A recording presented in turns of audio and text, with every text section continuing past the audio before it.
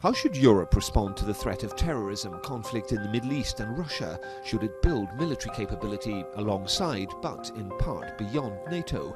Many, like Britain, say no, NATO is enough. Others say yes, it must. There are things NATO can't do. This week, the Foreign Affairs Committee of Parliament is voting on a report calling for action. Among those behind it, former Estonian Foreign Minister, now Liberal MEP Urmas Paet, and former senior military officer Jeffrey van Orden. So, why now for this report? First, of course, is the situation inside Europe and around Europe, because lots of new risks, be it terrorism also inside Europe, or new conflicts around Europe in south and east, and also increased aggressive behavior of Russia. If you look what happened and still is happening in Ukraine, what is happening in Syria.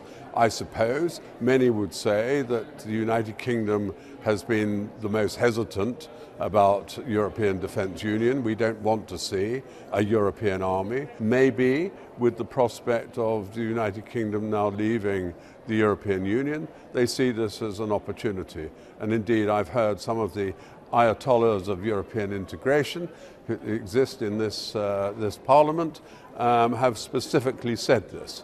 Is there political will in member states for stronger defence cooperation? More and more European countries actually feel and understand the same, that they really have to do more. If you look at the moment, for example, NATO, around 75% of all NATO costs are covered by the United States, and Europe only around 25%. I don't simply think that it is fair enough. I have noticed a little bit of a coming together.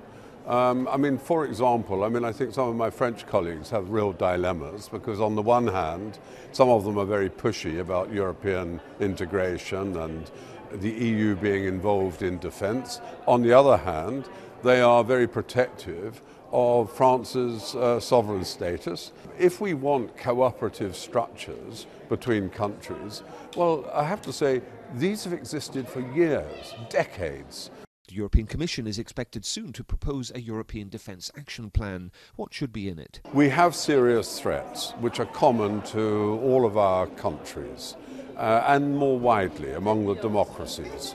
We need solidarity among the democracies. We have a strongly functioning defence organisation. It's called NATO.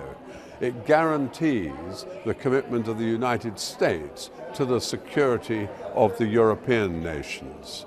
That's what's important, that's what has credibility, and that's what we need to be strengthening. We have to be much more independent in Europe for our security and defence, but looking at what's all is going on in Europe, I simply think that yes, European Union, European countries must be much more ready.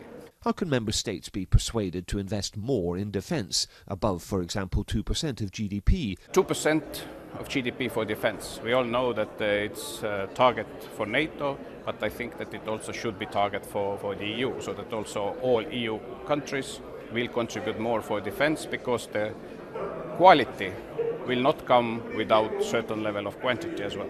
A lot of the European member countries, the majority of them, are spending less than half of that amount on defence. I suspect some of them think, oh well, if the EU gets involved in defence, we can spend even less. Let the EU pick up some of the bills and that. That's frankly not going to work. What we need to see is each of our nations, each of our member states, investing more in defence. What concrete steps can be taken to give impetus to a new NATO-EU strategic partnership? I guess it is some so-called civilian missions, also supporting military missions or humanitarian missions. Secondly, there could be certain situations and areas where maybe NATO flag is more irritating than EU flag on the ground. So that this is second option. And thirdly, we also should understand that not all EU member states are NATO members, but we also should engage these countries much more also to our security cooperational frameworks than so far. If it really wants to complement NATO military capabilities, what the EU should be doing is focusing on its civil capabilities. All those other instruments that it has at its disposal, financial, political and so on, where they can get involved in crisis management, post-conflict redevelopment, conflict resolution, humanitarian assistance, all of these things. The EU could play a very useful role if only it would focus its efforts into those areas and actually get them right, because they can't even get those right at the moment. Then I think that would be a good contribution. It seems to be